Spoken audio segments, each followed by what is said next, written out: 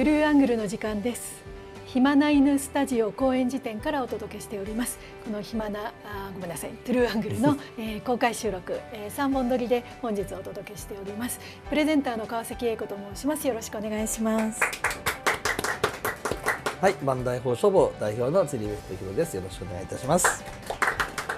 はい、そして、ギャラリーの皆さん、スタッフの皆さんです。よろしくお願いします。はい。本日、トゥルーアングル1月30日公開収録、今、Facebook ライブそして YouTube でもライブ配信を行っております。ぜひご覧にいただいている方チャンネル登録をしていただければと思います。本日、3本ありまして、今からは2本目精神鑑定、1本目に扱いました、事件絡みで精神鑑定ということについて扱っていきます。1本目で扱いましたこの淡路島男女5人殺害事件、死刑判決取り消し無期懲役大阪高裁というね、この、控訴審判決がありまして、1審と2審で精神鑑定のその内容がちょっと変わってしまったということですね。変わってしまったというか変わって、2審では、無期懲役、その責任能力が十分ではないというか、心神耗弱だったというところで、無期懲役になったという話で、1本目ではねこの犯罪の成立というか、裁判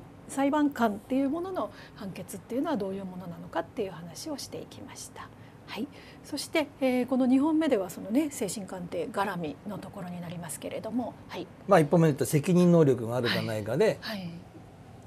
精神鑑定があって、その判断がずれてということですよね。そうですね。1審目と2審目では違ったと。で、感情的に言うと、5人も殺してて、それが病気だったからとか精神的に錯乱していたからって言って、罪が軽くなったりなくなるという場合も無罪もありますよね。そうですね。っていうのは感情的には僕は許したくないんですよ。ただ法律的にそういう人に罪を負わせるのもちょっとむごいなとも思うんですよ。だから世の中に話すことはしませんけど、こう医療刑務所だったり病院に入れるという形の処置になると思いますけども、今回は鑑定を重視して、病気の影響が大きいから、その理由がね、薬を長期服用したことによる薬剤性精神病じゃないですか。これが1審の精神鑑定ですね。で、それが責任能力で心身耗弱で死刑を減刑しなければならないっていうのが控訴審でね。そしたら死刑の減刑ですから無期かもしくは有期でも、無期はないよね、有期はないよねっていうんで無期になったという判決で、これって僕はね、薬を長期服用したことによる精神病、薬剤性精神病というふうに新聞では書いてありましたね。これって僕はね、なんでと思っちゃったんですよ。これは個人的意見にもなるんですけど、僕は精神薬がそんなに効果があると思ってないんですよ。もともとね。もともと言うと精神病っていうのもほとんどないと思ってるんですよ。ほとんどですよ。病気なのかどうかというところですね。全部じゃない。特に最近つくうつ病だとか、何でも名前つくじゃないですか、精神病も。そうですね。で、特に疑問なのは国会議員が事件を起こすと精神病っていうかつきますよね、診断名が。いやいや、だってそんな人が病気だったらこういうふうになる可能性があるわけですよね、長期的に。だったら国政なんか無理でしょうと思うんですよ。なるほど。簡単につくんじゃないと。で、僕は今ね、じゃあその精神科医とか、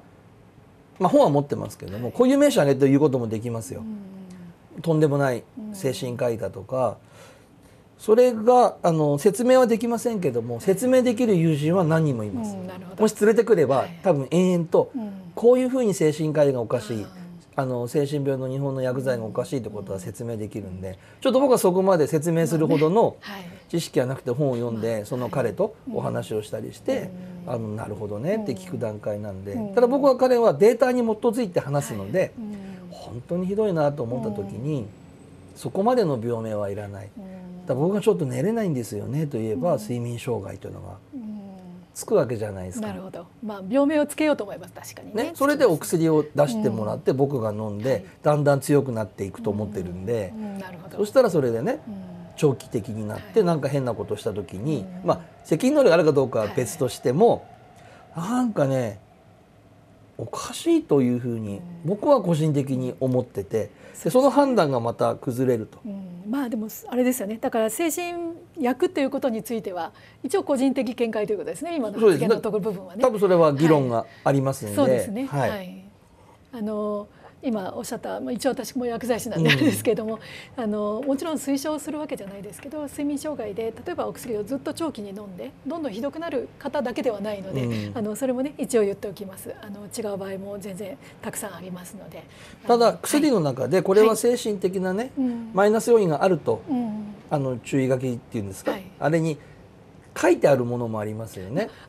基本的にどのお薬も、それは風邪薬でも必ず副作用あります。で例えば便秘を治すお薬、便秘薬のその副作用に便秘っていうのがあったりします。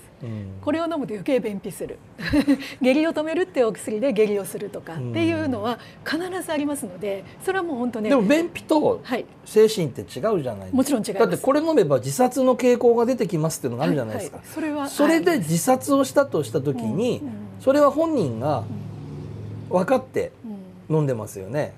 で分かってないとしたら説明してないってことで、病院側が最後説明するのがお仕事ですよね。時に原因において自由な行為っていう概念があるんですよ。例えばお酒飲むと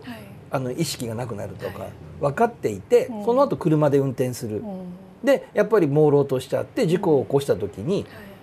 その時本当に酩酊していたからって言って精神的に判断できない状態だったから罪が軽くなるかっていうと、いや原因においてそこは自由に選択できて、そうなることを分かっていたよね、その上にあなた飲んだんだからこれは罪は軽くなりませんよっていう考え方ですよ。でこの伝でいくなら僕は全部の薬じゃないですよ、便秘薬はいいですけどもこれをやると精神が乱れますよとか可能性はありますって書いてあるものについて、それを長期的に服用した人は僕は原因において自由な行為じゃないかと思うし、処方した医師というのはそれをどこらかの機関にちゃんと言わなくちゃ守れないのかなと思って。だから飲んだ人は病気だと思ってるわけですから、言われればまあ信じますよね。僕はまあそれも個人的にはそんな医者のね薬のことをね、僕聞くと医者なんか薬のことは分かんないと、薬剤師は分かっても医者なんか大したこと分かってないから全部説明させるとかって話もね、聞いたこともあるんで、ね、全部じゃないですよ、そういう方もいらっしゃる、結構いらっしゃるというふうに聞いてるんで、そしたらその原因において自由な行為の時に僕は精神薬に対しては否定的なものを持ってますから、全部じゃないですよ。そしたらそれが飲み続けることはそうなる。それにおいてじゃあ精神科医の責任っていうのはどこにあって、薬において治ってんじゃなくて薬において症状は軽減されているということはあると思うんですけども、そしたら根本的なものになってないなと。今回あれですよね、リタリンというお薬を飲んで、薬剤性の精神病も一旦お薬をやめていたけれども、その効果が副作用でなのか効果なのかっていうところをまたね鑑定としても分かれるところですけど、いわゆる妄想性障害というまた別のものが出ていたというのが2審のこの精神鑑定でしたよね。としたら、出るんですよねっていうことじゃないですか。でそれを分からないわけないと思うんです。製薬会社も薬剤師も出るという可能性があるということ、だったらその薬をね処方した人、もしくはそれを飲んだ人っていうのは分かっててやってるわけですから、だって僕がこの薬自殺する可能性ありますよっつって分かりましたって飲んで自殺した時に僕が選んだっていう可能性もあるし、もしくはそれ言わなかったら薬剤師なり医師がしょうがないよ自殺するの、確かにね、でもこういう効果もあったんだよ、でも自殺のこっちが出ちゃったねって、そういうもんじゃないと。そうですね、だからそこはやっぱりその効果と副作用っていうものをちゃんと見ながらコントロールしないといけないし、どちらが今出てるのかなっていうことを見るのはやっぱり医師であり薬剤師の責任だとは思います。そしたらね、20何人も殺すようなことをやった時に、20何人っていうのは今回これはごめんですね、それで相模原の事件もあるじゃないですか。あれもまあ分かれてますよね、主張としては。あれはさらに麻薬とかね覚醒剤っていう話も出てますけれども、そしたら僕は疑問なのはなんで精神科医が責められないのかなと思うんですよ。その処方医とかね。処方医がだって普通の例えばがんとか他の病気でこの薬が良くなりますよって言って何かあったらその処方が良かったのかって問われますよね。でやっぱり検討しますもん。抗がん剤なんかもやっぱりがんの細胞を殺すわけですから、当然元気な細胞も一部が殺すんですよね。なのでどちらを取るのかっていうギリギリのところの調整っていうのは、もちろん医師がねそこは見極めないといけないところですね。で、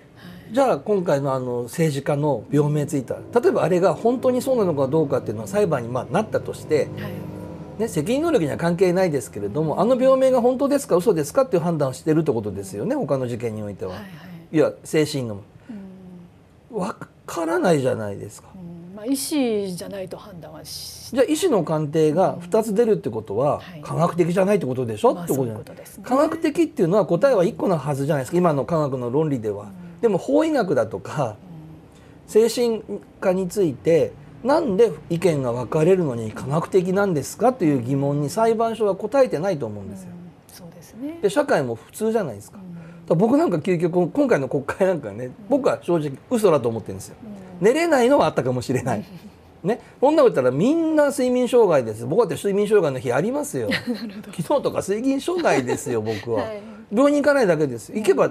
ね、先生に「いや先生昨日寝れなくて最近寝れないんですよ」と「睡眠障害ですね、睡眠薬出しておきましょうか」って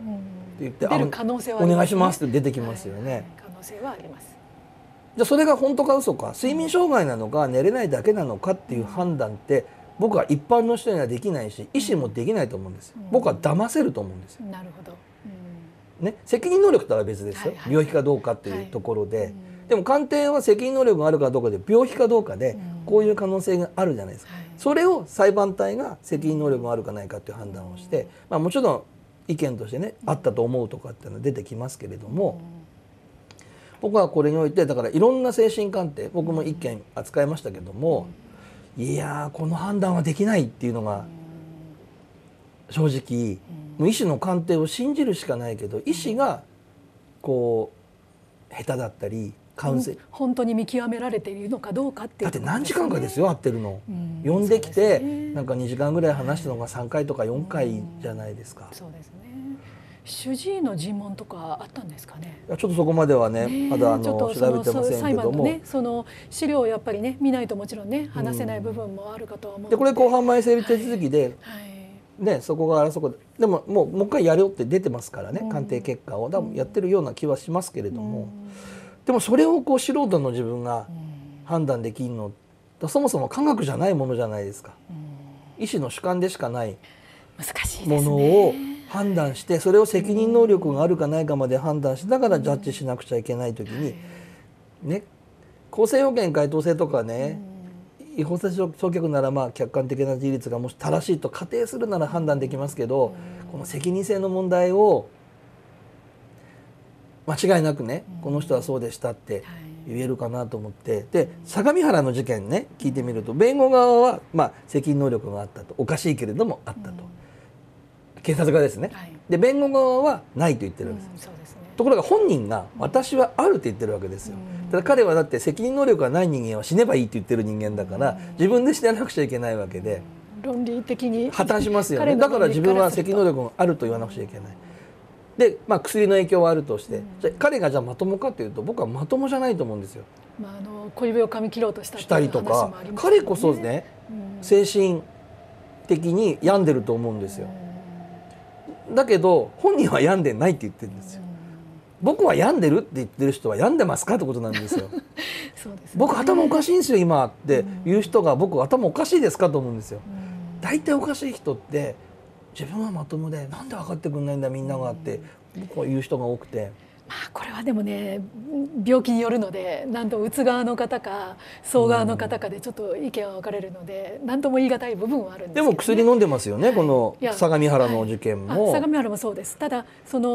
同じ薬飲んでてもどちら側に出るかでどんなだけど判断しなくちゃいけないじゃないですか。いやもちろんそうです。そして死ねと言わなくちゃいけないっていうことを、そりゃそうですね、薬剤師だからできるけど、僕は薬剤ない時にそれで僕は死ねと言わなくちゃいけないんですよ。いやもちろんそうです。そんなこと僕は言えないと思うんですよ。まして意見が2つあるんで学者の、じゃあ10人ぐらいやってほしいんですよ。名前出して、全部。だから今回のこの国会議員も誰の診断か言ってくれと思うんですよ。で5人ぐらい出して本当にそうですねって言うなら100歩で譲りますけども、じゃあ事件を起こす前、国会に出れないならやめたらいいじゃないですか。まあまあでも国会議員の話はちょっとあれですね。いやでも僕の中では精神病として同じなんですよ。レベルが違うだけで、死ねっていうから真剣に考えるんであって、だけど自分たちの任せてんですよ、国を。国会議員の1票で法律が決まるんですよ。死ぬんですよ。原発だってそうでしょ。他のものもあるじゃないですか、いろんなものも。それの1票がもし精神病の人に任されてるとしたら、やめた方がいいです。休んだ方がいいです。治るまで。いや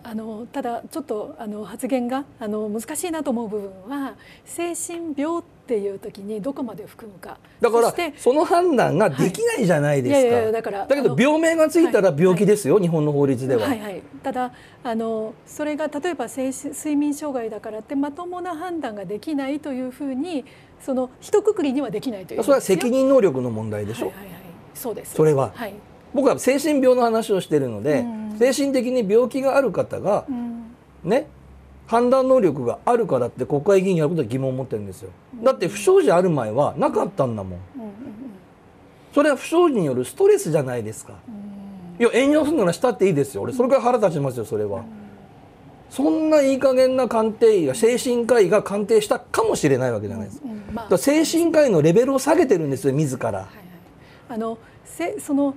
お医者さんが問われるっていうところ、その診断をしたって、そしてそれが正当な理由になってるっていうところに関しては確かに疑問だと思いますね。で今回のでもそうですけれども、この責任能力っていうのを見ていくときに、一審の精神科医、そして二審の精神科医ってで全部で3名関わってるみたいですよね。一審では2人、そして二審ではもう一人別の方っていうので関わってるっていうところで、その明らかに違うようであれば、もし例えばこれで控訴っていう時になった時に、本当に鶴瓶さんの例えばおっしゃるような5人なり10人なりの精神科医が例えば判断をして、それこそ多数決じゃないですけれども、これは責任能力あったなかったっていうのがこうちゃんと出るというようなぐらいのことをしないと、多分責任能力っていうのは判断はしづらいんじゃないかというところですね。僕は逆に言うと5個出たらもっと判断できないと思うんですよ。だけど判断しなくちゃいけないっていうこの矛盾なんですよ。そうですね。だって法医学だって科学だっていうなら死亡推定時期がずれたらおかしいじゃないですか。そうですね。だけどはっきり言わない人も、北海道の法医学者と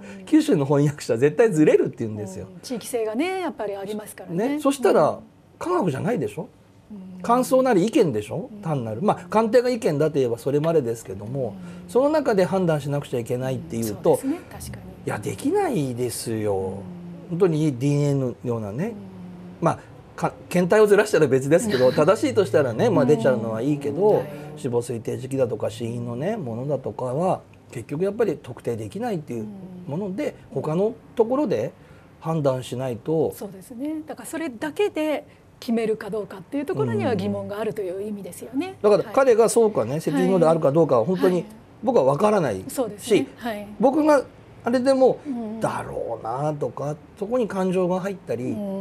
どうしてもしなくちゃいけない。だって責任能力あると言えば罪が軽くなるという現実がもう分かってるわけじゃないですか。能力があるとなればないとなれば軽くなるですね。ないとなればですね。それを判断するっていう時にだし、あとはその鑑定医がね、この事件だって分かって判断してると思うんですよ。この事件って分からないで隠してこういうのどうですかって言って判断するって、これアメリカとかねイギリスとかそうですよね。それだったらまだね多少は信じれるんですけども、要はいつか扱いましたよね、バイアスが入るっていうね。そのバイアスが入った状態でニュートラルな鑑定ができるのかどうかっていう部分ね。できないと思うし、だけどそれでも判断しなくちゃいけない現状という中で、だからこの事件の難しさは責任能力っていう。で僕が扱った別のやつもやっぱり責任能力を争った原型というのを言った事件があって、どう見ても資料を読むとねおかしいんですよ。だけどそれでおかしいことを認めちゃうと罪が軽くなる。でもやっぱり、殺人ではない傷害ですけれども、お二人の人をこう刺してるわけですよ。で実際痛みがあるわけですよ。で一応反省したようなことは言っている時に、どう判断するの、あると認めるの時に、いや分かんないな、だって言ってることめちゃくちゃですもん。もう犯人その被告被側がですね、被告側が本当になんか神の声が聞こえたとかで刺して今やれって言われましたとかっていやいや嘘言ってんのか本当かなんて分かんないし、やっぱりね薬飲んでたんですよ。で生い立ちもかわいそうなんですよ。なるほど、その影響は多分にありますよね。生い立ちの影響も薬の影響もね。だからそれでもって減刑していいのかどうかっていう判断を僕はだから何回も市場でも言ったけど国民に素人の国民に判断されだって川崎さんと僕でも知識の違いで判断が変わるじゃないですか。可能性は十分ありますね。ね、これで死刑かどうかっていうので僕が言ったら僕は死刑で例えばね川崎さん死刑じゃないとかだから僕ので被告人の命が知識の差で変わるっていうことは家族なら避けたいですよね、本人でもね。だからたとえ私が裁判員裁判になったとしてものメンバーに入ったとしても、じゃあそこでじゃあお医者さんはどう判断したんですか具体的に教えてくださいって例えば思ったとしても、その公判前整理手続きでそこら辺が終わっちゃってたらもうダメですよ。この意見は通らないんですよね。なのでそういう意味では無力なわけですよね、裁判員に入ったとしても。だからね何劇って言うんだっけ、ど忘れでした。もう決まった劇を演じてる中でちょっとこう変わるっていうような意見もあるし、だからねこの制度っていうのは難しいし、特にこの精神鑑定の責任能力のところに来る判断の裁判員の方っていうのは本当にね、だって自分の判断で死刑になるならないが決まるとしたら、ここで判断しろって言った時のその苦渋、それを一生抱えて人に喋れないで家族にも喋れないわけですから、そのまんまね持っていくとしたらなんてひどいことをね国民にね課すんだろうっていう見方もできる。じゃあやめたらいいのかともね一概にこれで良さもありますから、だから本当にこれはねちゃんと議論をして逆に言うと声を聞いてね、でもその声が聞こえなくなってるわけですから、声を聞いた上で判断できる制度にしないと日本の裁判はね嫌だし、僕はこの事件はね逃げるようですけど避けたい、判断もしが裁判員だったら、難しいですね本当にね。だからこの判断が間違ってるとかいいとかっていう批判も現時点では言えない。そうですね。で鶴瓶さんがね本当にこう憤りを感じる、例えばその薬漬けになっててそれでおかしくなってたとしたら、なぜそれを放置したお医者さんっていう部分とかね、それこそご家族どんな環境だったのか分かりませんけれども、その家族なり周りの方々が何かできなかったのかなっていうようなあたりもねやっぱり思いますので、そこはこういうことが起きることに対してやはり医師や薬剤師もちゃんとこのことが起きてること自体は自分たちの医療に何か疑問がないだろうかっていうことをやはり問う必要はあるっていうのは思いますね。結局究極哲学的になるけど、人間とは何かっていうことで、病気を治す必要ないと思ってるんですよ。病人を治してほしいんですよ。で治らない人は死ぬしかないんですよ。だって 100% 人間って死ぬんですもん。なんで生かさなくちゃいけないんですか、こういう精神病まで作って。人殺すかもしれない、自殺するかもしれない人まで作って病気を治す必要はないと僕は思います。そのバランスとして議論がちょっといろいろあるかもしれないので、これは僕のね意見だから、来たら受けて立つしかないですけど、コメント来てもこんなの僕の自由でしょとしか言いようがないので、ただトゥルーアングルで発信するという部分はこのね裁判員っていうものがそういうものまで背負って判断をするということについて、皆さんが本当にどうお考えになるかっていうね、それこそいろんな本当に考え方があっていいと思うんです。今鶴瓶さんがおっしゃったように病人をそれこそ病気の本当に根本を治すものなのか、症状を抑えるのかっていうようなねあたりもありますし、いつか死ぬっていうところで不必要な延命治療があるんじゃないかとか、いろんなやっぱり医療に対するいろんな考え方もちろんあってもいいと思うし、私はそれは個人の自由があって構わないとは思うんですけれども、ただここで投げかけたい部分としてね、やはり裁判員っていう、1本目でもお話ね鶴瓶さんがしたけれども、裁判員っていうのがどういうものを背負ってその場に立ってるのか、そしてもちろん職業裁判官もそうですねっていうような時に立っ立つ時にそこの特に精神鑑定とか、もちろん法医学の判断もそうですけれども非常に難しい、素人ではまず分かりえない、じゃあお医者さんだって分かってるかどうか分からない、このぐらい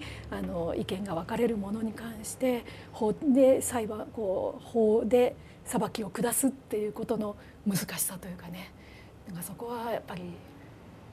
皆さんも一緒に考えていただければなと思うし、今日のねいろんな意見出ましたけれども、そこのところについてもご意見がね皆さんからもあればぜひお聞かせいただきたいなというふうには思いますね。僕やっぱりね、精神科医はいいけど法医学でもね、僕らは知ってるじゃないですか、そうね、嘘を書くっていうことを法医学者が、そっちもあるんですよね、これがね。はい、